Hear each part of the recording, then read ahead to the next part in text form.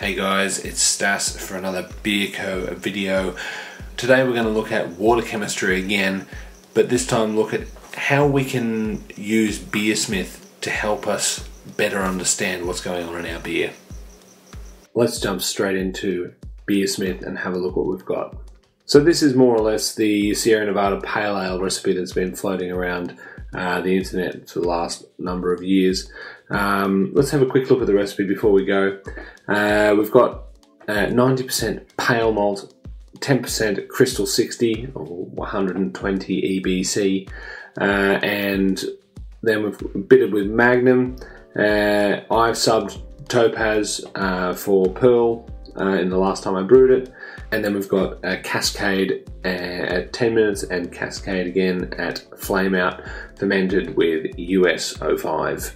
So this is a pale ale, this is a classic pale ale. The stats for the beer, for the style is set here, and you can see the stats here down below. Before we jump into water and how to set it up into Beersmith, let's recap what we've done in the last video where we talked about pH. Now, all the malts that you add into your beer, they do affect the wort pH or the beer pH. They add acid, or they add hydrogen ions to the wort, thus lowering the pH. Base malts, pale malts do it a little bit. Dark roasted malts do it a lot more. And so this beer will have like some light roasted, or the crystal malt it's not very much though, so it's not going to pull the pH down enough to get within that 5.2 to 5.6 mash pH. So we're going to have to help it along either by adding an acid like lactic acid or phosphoric acid, or you could add in acidulated malts as well. With that in mind, whenever I am thinking about water chemistry, I'm sort of thinking about the colour of the beer and where that might put me in terms of pH. This is something that you kind of get better at the more you think about, but these tools help take the guesswork out of it. So before we jump over to the water page and we start talking about salts to add, think about you need to know where you're at before you know what to add to get to where your target is. So if your target's here, well, you might need to add, you might already be here and only need to add a little bit of something to get to wherever it is that you want to go, or you might be starting down here and you need to add a lot. So where can you get that information from? You could go to the water board and look at their report.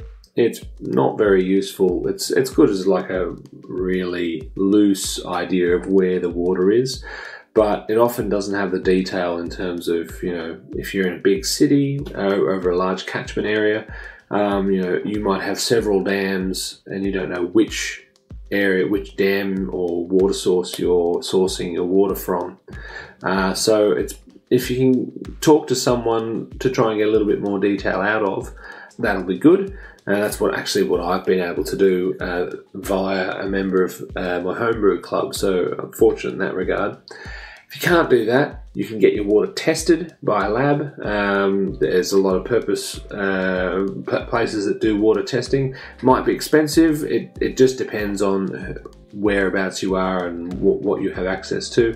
You could probably, if you have connections at a university or something, you can probably get some information there.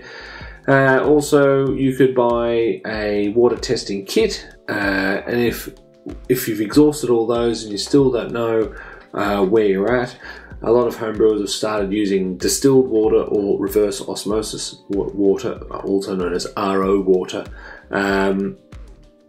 so that they take out all the minerals and ions out of their water and they're just left with pure water, and then they build their water profile from there.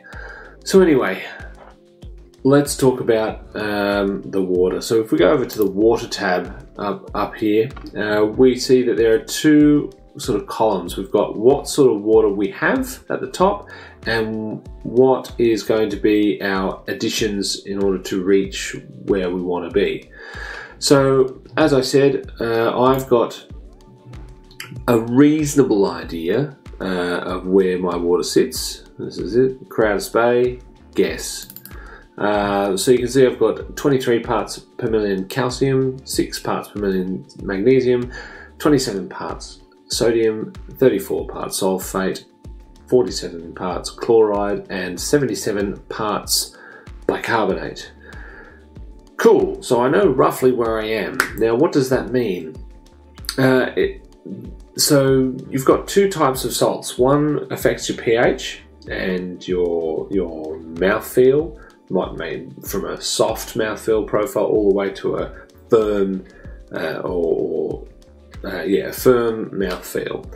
And then you've got salts which they don't really affect the pH, but they affect the way that the beer tastes. So it might accentuate the hoppiness of it, or the bitterness, or the maltiness, or the sweetness of the beer.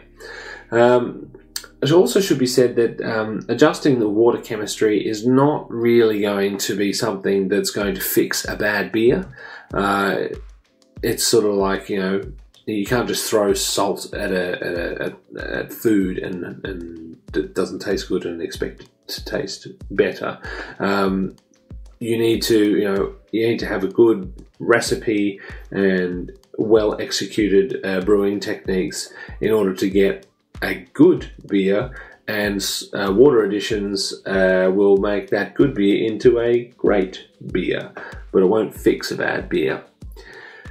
So anyway, back to this. So we've got our starting point. How do we know what to aim for? Well, if we go down to the next column, there's a button here that says match a target profile. Now, I'm going to have a look at these targets. We've got two different types of water profiles listed here. Well, 3: places, beer styles, and sort of ballpark general descriptors. If you know Brewing water, which is a spreadsheet, I believe these sort of descriptors of beers sort of are lifted from those. So if we scroll down, you will see, things like Burton-on-Trent, and this is the water profile for that. You can see it's quite a bit different from mine. Dublin in Ireland. But if you're aiming for like a location, you might want to sort of take that with a grain of salt. Pun not intended, but I'll take it. Because if a brewery did use that water, they probably treated it. So you need to know what the treatment of the water was, and that would be a starting profile.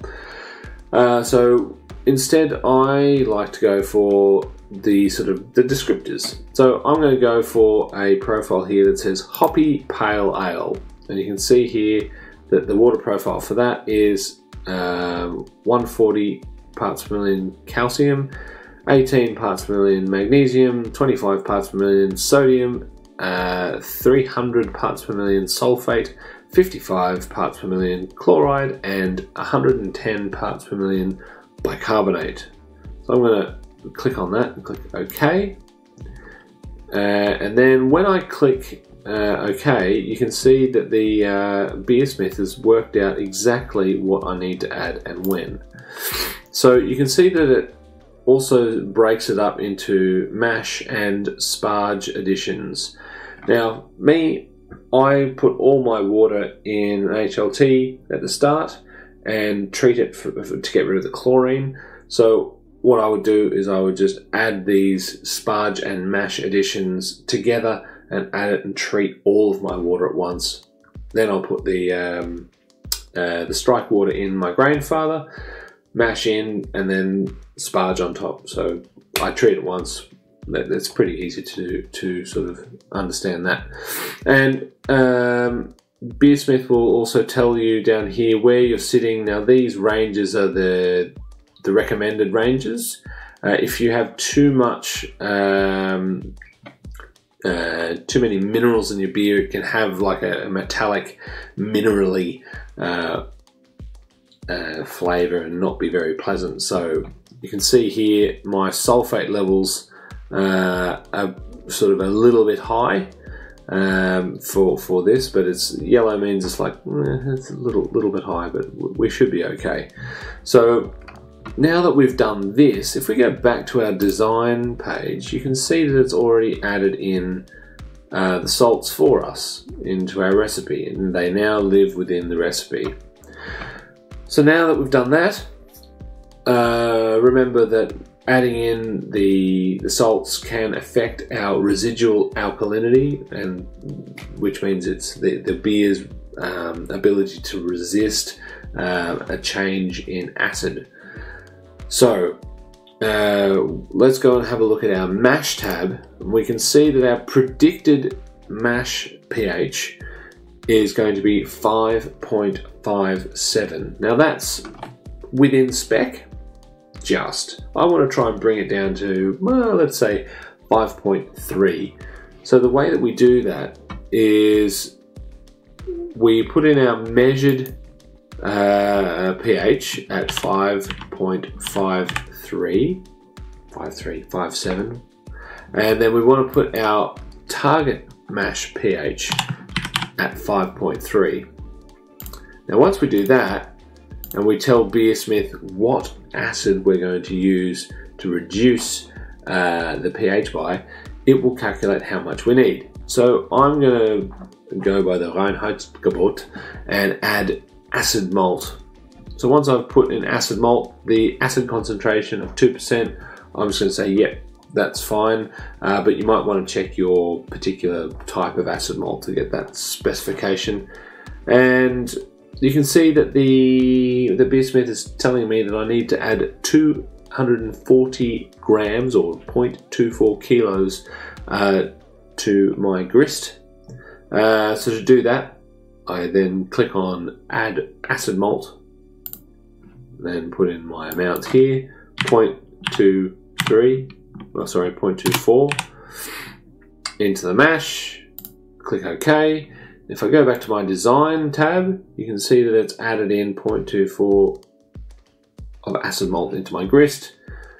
Go back to my mash page, and it's updated my expected or estimated adjusted mash pH range there. So that at least I know what I'm aiming for, and throughout the brew day I can take measurements and see whereabouts I'm landing in my results. So that's pretty much how we use Beersmith to track and adjust our water chemistry for brewing, and also to adjust our pH of the mash as we go, and to fully treat your water. If you found this video helpful, please let us know in the comments down below. If you have any further questions about water chemistry or Beersmith, or you want us to cover anything else, please let us know in the comments, and we'll do our best to get around to answering the questions as they come.